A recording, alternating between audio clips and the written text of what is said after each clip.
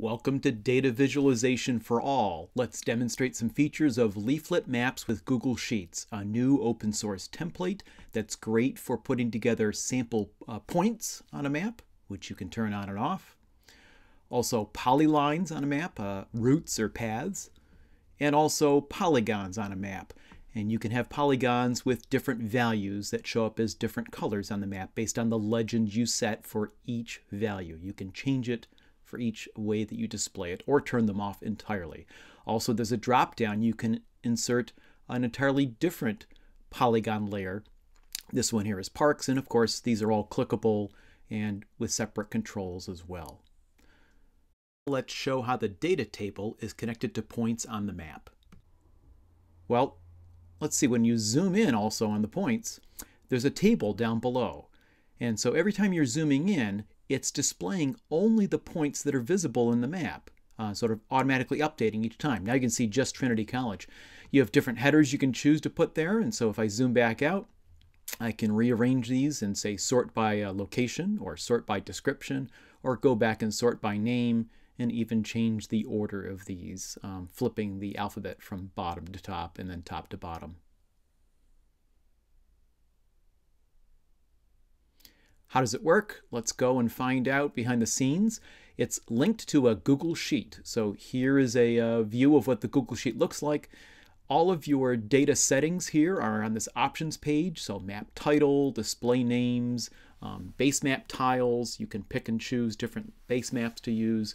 All these types of controls are right here in the Google Sheet. So if you change them here, they'll also change almost instantly on the actual map. The Google Sheet consists of different tabs.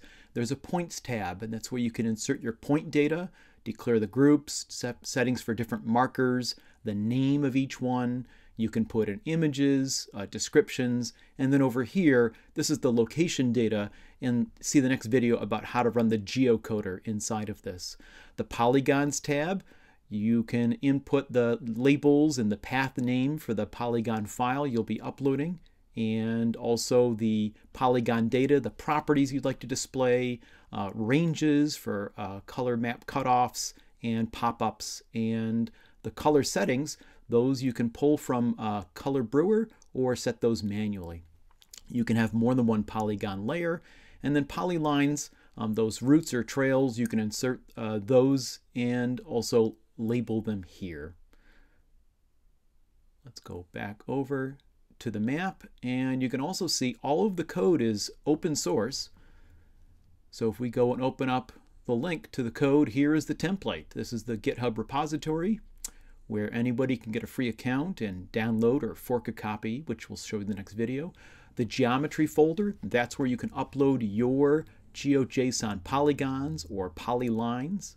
They go into there.